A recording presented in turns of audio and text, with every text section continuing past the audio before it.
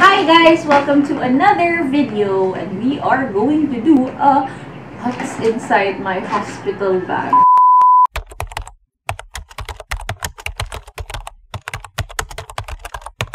I have here a small maleta, and I've already have a list of the things na kailangan sa hospital.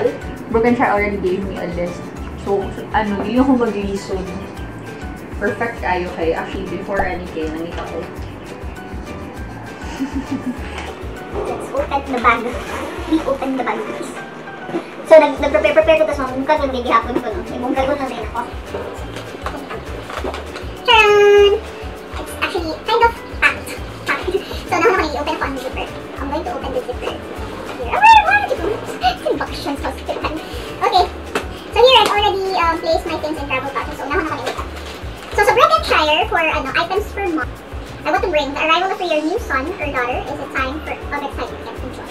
It is often also a hectic time, so it can be hard to remember to pack everything that you will need at the hospital. About a month before your baby's due date. About a month, tapos, nag-pack ko nga by the time na yung si Doc na, basig mga anak na karoon ng week. So, there, kaya, a month before your baby's due date, make sure you can have the items below. Pack as many beforehand as you can. Use this checklist as guide to get organized for the baby. Actually, kung nang ko nagibasa, ay kaninang part, kaninang clause. Sa paper ko yung nagibasa, namuot yung mga extra items na gibutan dili. So, perfect kasi ako nag-overpack. Actually, nag-overpack ko konti, just in case, no? For items for mom, kailangan, number 1 is adult diaper or maternity pads. Wala ko yung maternity pads.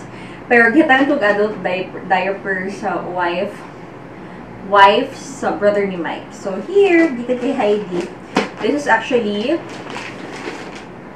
sure ko, tanan na adult diaper akong gibutang diri. Hindi ko sure kung mag-sobra siya or magkulang, pero nana siya dito. So this is where I place the adult diaper. Ito maternity pads. Sige lang. Clothes and underwear. Clothes and underwear. So here's, di lang ako i-open. No? Grabe na po. So here's where I place the underwear. So nana siya diritanan. I have, actually there in a bag, I have my binder here. I don't know if I'm going to need the binder sa hospital, but I brought the binder. I have syempre yung underwear and the nursing bra. Nursing bra ba tawag ka? Basta ka ng bra nga pang padulo. So, it's also, ayun, nursing bra and breast pads. So, dili akong nursing bra and breast pads along with my underwear. I also bought this one, I also brought this one. Yan siya. It's kanang milk catcher sa you can buy this online naman. And it will be available soon din sa akong shop. If you haven't followed my shop yet, can you kindly follow na lang Eco Mama, yes, plugging my shop here. Shameless plug. Alright, for the next item, actually yung nursing bras and breast pads, that's sa item number 5. So item number 1 on the list is adult diaper. Here. Number 2 is clothes. Actually, tuloy na kabuko ko ang clothes na butang sa maleta. For 3 days. So I brought mga dresses and I just rolled it. Gina-roll lang ako. Tulo ka dress, kanang dali lang matanggal dali just in case mag-breastfeed, kanang luag sad siya. So, funny. Okay. So I have already clothes. And then, toiletries. Tissues and wipes. Toiletries pala. So here, I have a second bag. So there, ko ginabutang ang mga tissues and wipes na akong kailangan. So here's my tissue. And here's the wipes. I have wipes here. So sa hospital, I'm bringing my Pampers na no wipes. Pero here sa balay, I'll be using water wipes. I have a lot of wipes na organic and biodegradable. This one. Kasi basta hindi ko mabilin sa hospital. So, if ever mabilin sa hospital, hindi mo worry.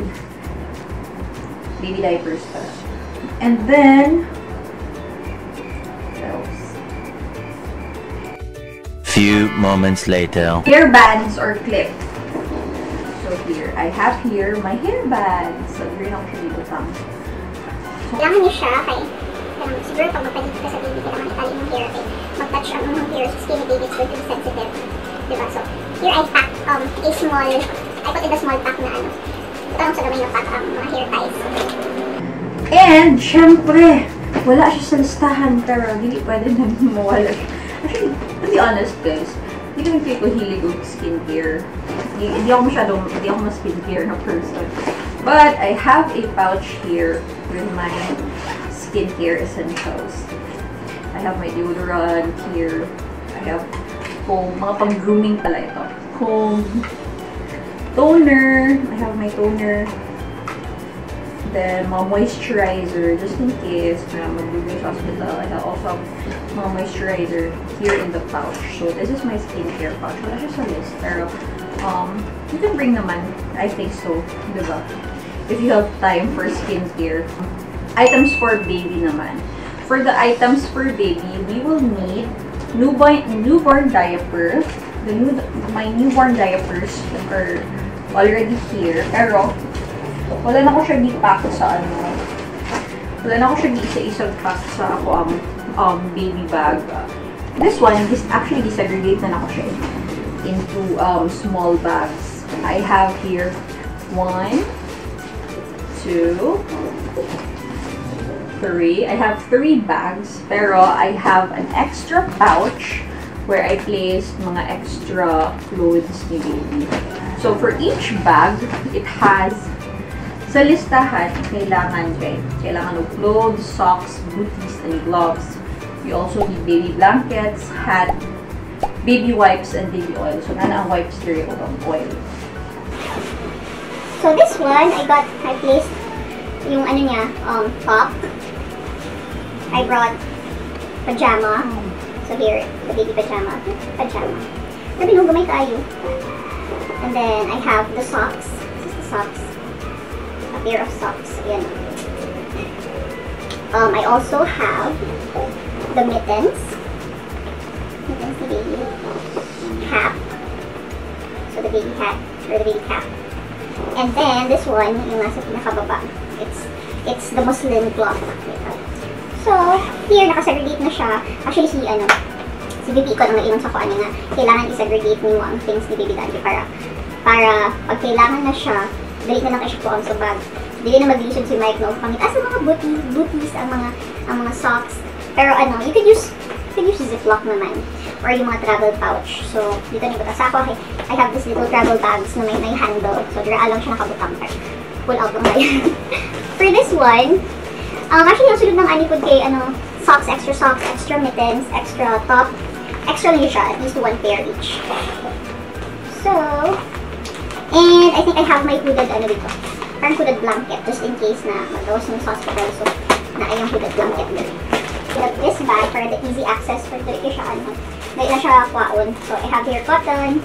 Walang kabalo kung kailangan siya sa hospital pero I brought cotton. And then, the baby bath. So, I also don't know if this is going to be needed but nagdala lang ko just in case. And then, this one, I have my dry shampoo. So, napalit yung dry shampoo kaya hindi ka kaligo for how many days after mga anak. So, this one, we're going to use dry shampoo. So, here we have the tissue, and then the diaper. Okay. Oh, I forgot. Meron pa pala. Apart from that, the oil, the baby oil, dapat siya diri. So, I placed the baby oil here para easy access. Siyempre, wala siya sa list, pero makeup kit. I have my makeup kit here. Ang pang-kilay, kilay is life. Ang pang-kilay, ang lip tint and all. So, it's here. So here, the set of baby clothes, extra clothes, my clothes. Ito kay siya, nagdala ko cardigan just in case tugnaw. And then, I also have here on the side the towel and the blanket. Just in case. Actually, dinami towel nito. So here, I'll show you the list. And items for responsible party, only snacks and drinks while waiting, and then utensils. Okay, this one, I'll just quick preview lang. So this is how it looks like. My, skincare, personal care, hair ties, diapers, and mga underwear. My easy access bag, my oil, the diapers, the wipes, the what do you call it? The dry shampoo, baby wash, cottons just in case. And syempre, the makeup kit. Makeup kit will be here too. Okay, for the checklist sa documents kung saan dapat na sa folder. Here's what you need. Your BWC ID kay para i-present sa admission kung bayad na ka og package. So, sa depende sa hospital siguro nimo. But for Brokenshire, if nakabayad na sa package, hatagan ka nila BWC ID card na mo na imong gamiton, mo na imong dalaon kung magpa-admit na ka. So, Philhealth documents. I think pwede Philhealth ID. So, for me, kay wala man kay Philhealth ID, kailangan ako akong Philhealth ID number. Probably record sa akong pagbayad sa Philhealth. At least, para para sure lang. Pero sila Philhealth ID number kay mo lang na ilahang muhang need na i-present. Tapos, yeah, so itong Philhealth documents ni mo, i-present mo siya sa Philhealth window. Tapos ang BWC ID card, kay i-present siya sa billing section for final billing. Do not leave your BWC ID card anywhere. Important kay na. I think kung wala imong BWC ID, kailangan nimo imong resibo. So, in my case, ang resibo and ang ID kay butang na siya dapat sa folder. So, ito, Philhealth Requirements, Medical Requirements, if married, kailangan marriage contract, and then if you're living together, 2 valid IDs. BWC ID card, tabunan na ako ang details. So, this is the BWC ID card. Mo ni siya itong ginaingon na kailangan i-present upon admission sa admitting section, and mo ni siya ang i-present pag mag-billing. So, kani siya naka-staple na siya sa imuhang resibo pagbayad mo. Mga latest na mga reseta ni mga latest na referral si doc. So, ibutang ako siya diri. Part siya sa medical record. So, katong sa mga kailangan, isang pedia, kinsa ang anesthesiologist, na siya diri na paper. Included sa akong medical records kay ang katong latest na ko na lab results. So, diri na more urinalysis and lang ni siya. Urinalysis and blood test, CBC. So, kailangan na siya dira. Pinaka-latest na you need to have your latest part sa imong medical records. Ang ni doc kay latest ng gidok ang kailangan nimo dalaon.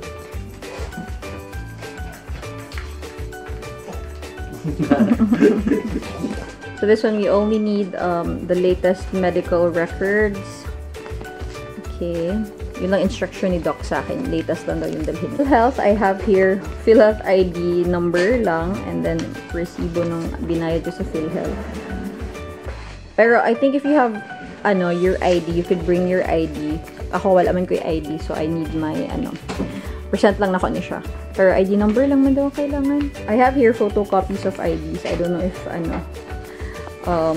kailangan siya, but yeah, photocopy of IDs, and then other documents, mga katong gipang hatag sa Brokenshire, and gihatag the doc sa paper. Didala lang po na ko. For a pen, you will need a pen. You have to put the pen inside. Para isang lang. Tapulog yung mag-open eh. Yan, lang yung suksok na lang. So, yes!